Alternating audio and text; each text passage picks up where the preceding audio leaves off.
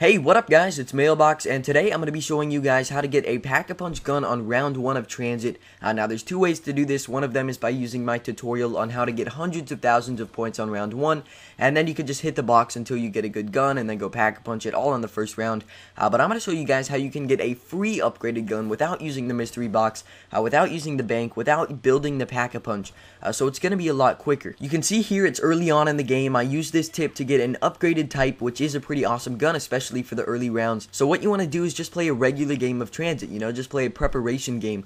Maybe get to a high round, you do want to try the mystery box, you do want to use the Pack-a-Punch, and once you get an epic upgraded gun, you can run over to the farm area of TranZit, and if you go into the house to the right, there's going to be a little refrigerator just sitting there, and you can actually go up to the fridge and place your gun in there. Some of you may have already known that this is possible, but maybe what you didn't know is that once you die in this game and you start all over in a new game, the gun is still going to be in there waiting for you to take it. So you can save yourself an epic gun to help you start out your next game. And as you can see, it can even be Pack-a-Punch. It doesn't cost any money to get the gun, but you do want to make sure that you have 1500 points to open the doors to get to the fridge, but that's easy to get round 1 if you don't spend any money on anything else. So on round 1 of the next game, just keep one zombie alive, ride the bus over to farm, and get your gun in the fridge. Now unfortunately this does not work with the ray gun. I was really pumped. I was like, holy crap, I'm going to show these guys how to get the ray gun on round 1, but I guess it makes sense that they didn't allow us to do that because I guess it would be a little broken. This is already such an awesome thing added to the game, so I really hope this helps everyone out. I know that I'll be using it to make sure that I get a good gun,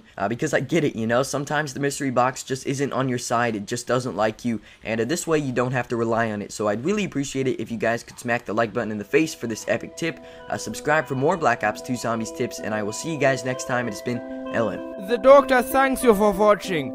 Now die!